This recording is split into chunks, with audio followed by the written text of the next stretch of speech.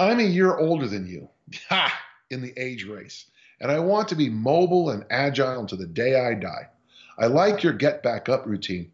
Anything else you would recommend for general population agility and mobility? Yeah, let's just start from the basics.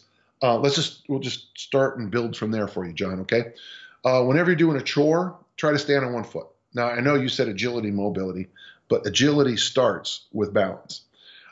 Try to, when you're walking around, this is something Clarence Bass does, and I've taken to it. Walk on and off curbs. Just play, as you're walking down the street, play on the curbs a little bit. Step on, step up, step on, step up. Find ways to challenge your balance when you're. I'm not a huge believer in step ups and things like that, but if you have several different things you can step up and down on just to practice. I also like the speed skater exercise where you go left leg, right leg, left leg, right leg. A really interesting way to make it more difficult. I don't have a ball here, but you can just shove something into your neck like this and do the same exercise. And you'll find that when you squeeze on a ball here or a checkbook, this is for those of you in your 20s, a checkbook, a book that holds checks. By forcing you to, this puts you under stress, and that's good when you do it like this. I like loaded walking in place, John. That's when you, like in a suitcase carry, you put a weight in one hand and you march in place. And to make it harder, you go slower. You go slower. Now, from there, we'll just stop there. There's others, like you can type in vertical bird dog and see my article on that. That's another step up. But what I want you to do first is be stable on one foot. I've never been a big believer in training agility. I've always liked agility to be a much more natural thing.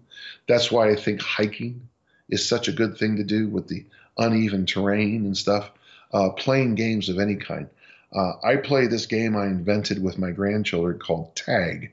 I touch you and you become it, and then it chases the rest of us around. It's hard to play the game because I laugh so hard when I'm playing it, but the dodging and diving and things like that. So for agility, I'm a big believer in pure play. Have some fun playing catch with the frisbee, playing catch with the ball.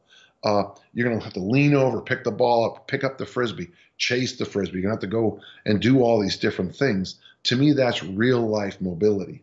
And maybe your shoe might catch sometime, and well, you have to rebound out of it.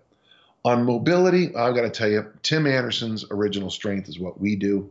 If you don't know any of his work, just type in Original Strength. He's got a million videos on YouTube and some other platforms. I can't recommend enough. If you go to my YouTube account, Dan John, I have a whole bunch of them, but he's much better than me, and I just show you the basics. But I learned so much from Tim.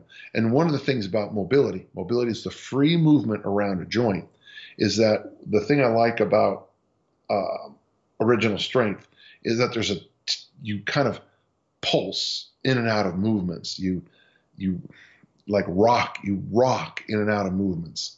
And so you gently lengthen, whatever. I know what lengthen means. I'm sure there's no science behind it.